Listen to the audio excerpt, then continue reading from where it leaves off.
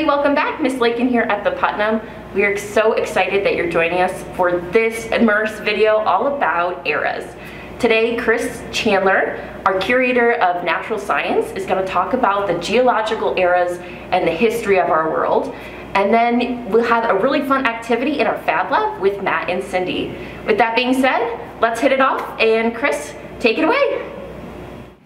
Hi everyone, my name is Chris Chandler. I'm the Curator of Natural Science here at the Putnam Museum, and today I'm going to talk about the geological timescale as it applies to the term eras. When you're a paleontologist or a geologist, when you hear era, you don't think of things like hours and days or months or years. What you're usually thinking about is the geologic timescale, and that's a huge timescale set up for geologists to understand the history of the planet Earth, which means it ranges to something like 4.6 billion years of time. So you can imagine when we talk about eras, we're talking about pretty big units of time. So if you're wondering what the geological timescale is based on, it originally started being arranged by correlating rocks, different types of rocks and fossils. So if you were in one place and you saw a section of rocks that has certain types of fossils, and then 20 miles away you saw another section of rocks that had the same sort of thing, you would correlate them and think that they belong to the same unit.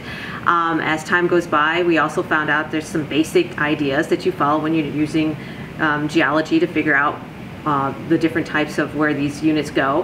One of them was very simple. If you have basically rocks that are undisturbed, one of the simple things is a layer of rocks that's undisturbed. If it's lower, the lower rock is the older rock and the upper rock is the younger rock. So it's an easy way to start correlating your rocks. There's also some other principles. One of them that we always use in geology is basically that the processes that are occurring today, like erosion from wind and water, they're the same processes that formed the Earth, formed basically the things in previous times. So, you know, you still have lots of rivers running, you've always had rivers running and things like that, so you look for the same processes, you understand them the same way. That being said, you know, there's things that we didn't know at the time 200 years ago or more, that things like asteroids would hit the Earth and scatter things forever. People didn't understand the idea of giant volcanic eruptions or giant plates of Earth moving across the globe, that sort of thing. But the basic idea of what's called uniformitarianism, that's that rule about what's happening today happened before, is usually followed pretty closely. When we're looking at eras, what we're looking at is major events in the history of time. So you're talking about extinctions and arrivals of large groups of animals and plants. You're also talking about major geological events like huge eruptions, plate tectonics happening where you have the continents ripping apart and going back together. And you include things, a lot of times you'll find that you include things like asteroids impacts. When we look at these, the eras that we usually refer to, there's a sort of a catch-all group called the Precambrian, but then you have the eras are the Paleozoic, the Mesozoic or Mesozoic, and the Cenozoic.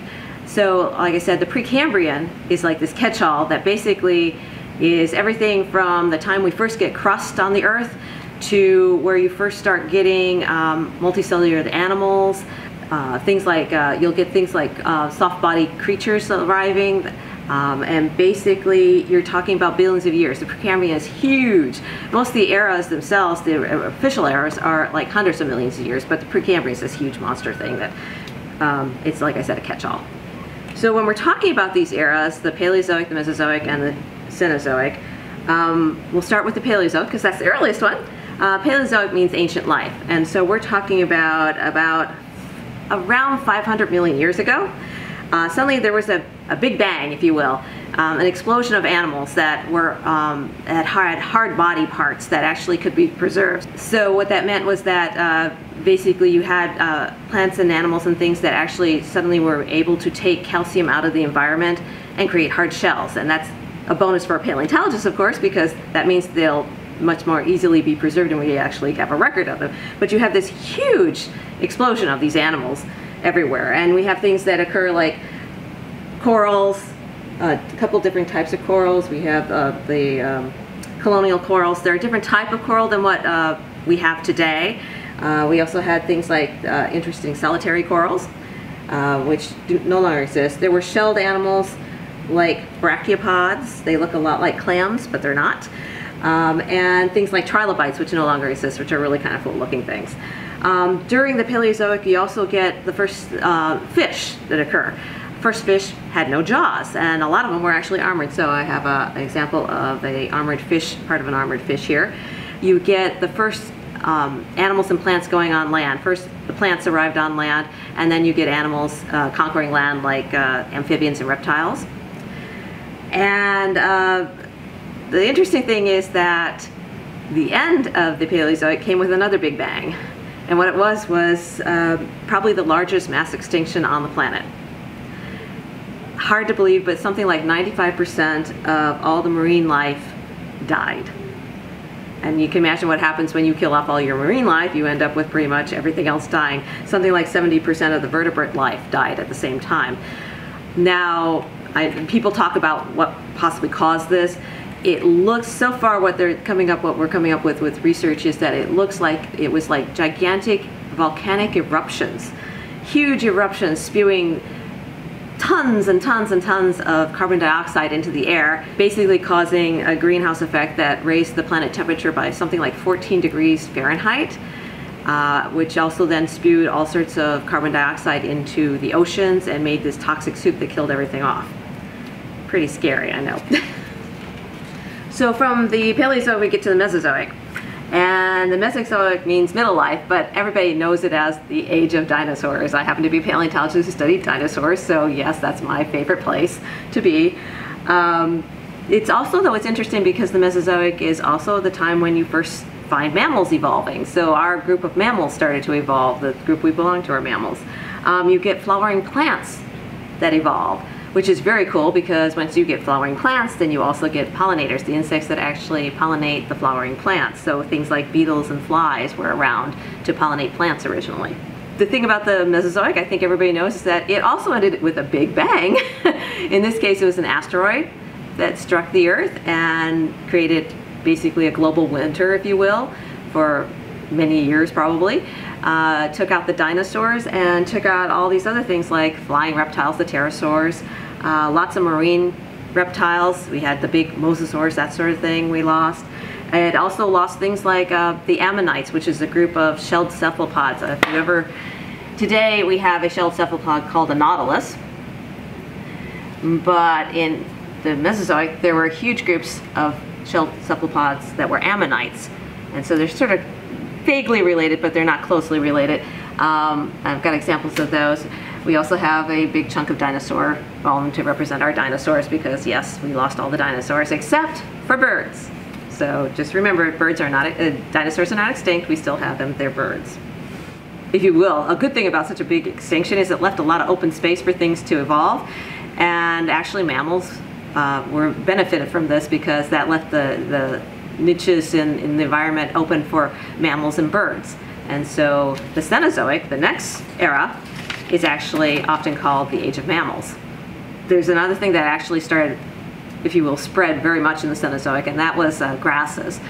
Cool thing about grasses, you know, if you start having grasses, you start having animals that eat grasses. So you think of those large herds, when you think of bison and stuff, that all occurred because the grasses evolved. You had these animals that could eat the grasses. There's other things that happened during the Cenozoic. We had the giant ice ages, you know, those big cyclic ice sheets that came down in North America. By the end of the ice ages, we lost a huge number of animals. In North America, we had what was called the megafauna, and that consisted of really great big animals like mammoths and mastodons. You had horses. There were horses in North America. They became extinct, and then the Spanish brought them over later again. We had camels and giant beavers and things like giant ground sloths, and we lost all of those at the end of the ice ages. And of course, if you lose all those animals that are things like herbivores, the plant eaters, then you probably are going to lose a bunch of large carnivores, and we did. So we lost things like we had lions, the type of lion, dire wolves, which are great big huge wolves, and things like the saber-toothed cats like our Smilodon here.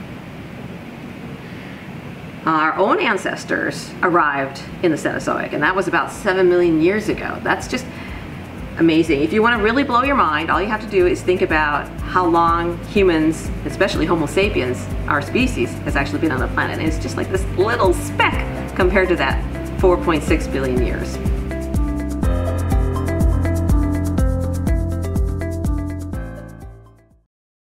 Hey everybody, I'm Matt and this is Cindy. And as we continue on with our immersion into the subject of eras, we're going to be doing a fun activity with you today. So for those of you who are part of the Immerse program, you probably already have your kit. It's got this handy little worksheet in it. If you're not, don't sweat it. We have that information on our website and it's located in our virtual learning section. You can find the activity booklet, the actual content book, and some other fun stuff in that section of the website. This activity is called My Era, and I'm just going to read it to everybody here. The music you listen to, the food you eat, and the shows you watch will likely change through time. Think about things that make your life era memorable, not just a one-year thing or the weather this week, and use this space below to list things happening in your city, state, country, and even around the world. Then use your words, graphics, and photos to create a poster about your era. That sounds fun. So, what materials do we have here? There's a little materials list. We've got some markers, we've got pencils, scissors, glue sticks, poster board, and I think we've got some pictures that we've pre-cut out. Yeah, they can go online and kind of download some photos that might illustrate any of these. Or from your phone, yep. Print the photos off, magazines. Yep. Those are all good. Okay. But we're going to take a slightly different tack on this because Matt and I, we didn't grow up in the current era. We're a little bit older than that. So we're going to take a ride on the Wayback Machine to the 1980s. And Matt, what do you remember from the 80s? Let's go through the list here. You want to start with entertainment? I think what I remember is they're always kind of like video game arcades and pinball arcades, but this is the time when all that stuff came into your own home and you could get an Atari or a Nintendo. So I remember personally growing up with, when I first got a Nintendo, I was like, oh, this is great. But yeah, I'm going to say, you know, Nintendo Entertainment System. Very good. What did you write down? Well, for entertainment, I was an outdoor kid, so my entertainment was outside. But when you were walking around outside, what you saw was people playing their music on boom boxes, through these shoulder stereos. And then we had the really dynamic shift away from the big music, and then all of a sudden, there's headphones. There's a Walkman. There's a Walkman, yeah. That was a big invention at that time, yeah. And when it comes to music, there were definitely, like, there was an era of, like, hair rock, like big, hair! Everybody had huge hair. Yeah. And makeup.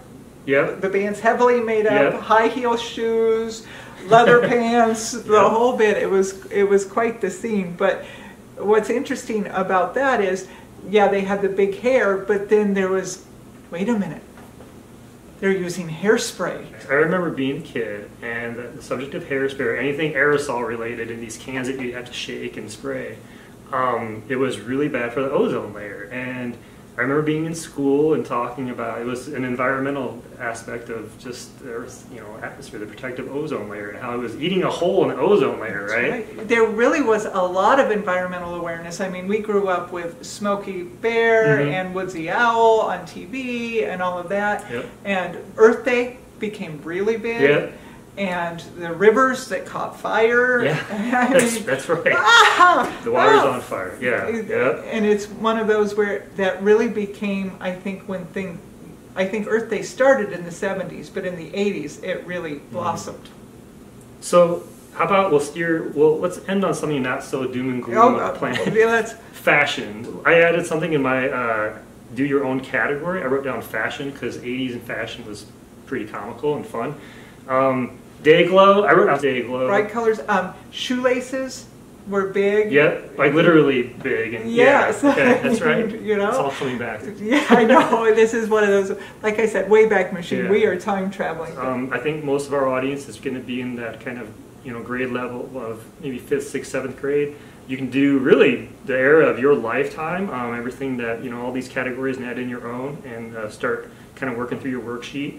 Then when you're at the point where we're at right now, we're going to transfer that onto a poster board. We're going to make a poster of our era, the 80s poster. I think it's going to be really fun, day glow colors. I was going to say, let me get out the fluorescence. Yeah. So yeah, what we're going to do is we're just going to start working, and when we get done, we'll show you what we come up with. Okay. Let's do ozone layer paired up with the hairspray. Oh yeah, you've got to put those two together for sure. Because we have the space shuttle, I want that above the Earth because it shows that we can actually, how we were getting some of these. I mean, they could see. I know this is satellite, but still, we were in space.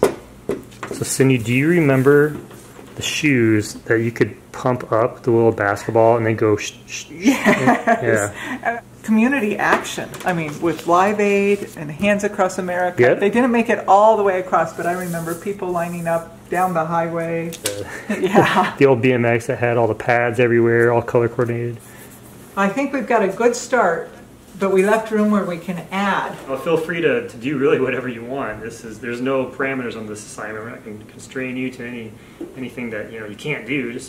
Just make your own poster of your era and share it with everybody else, and compare. What do you think's important right now? The 80s, so funny. All right, thanks for doing this with me. Oh, it brings back memories. Very good. Have fun, everybody. Take care. Bye.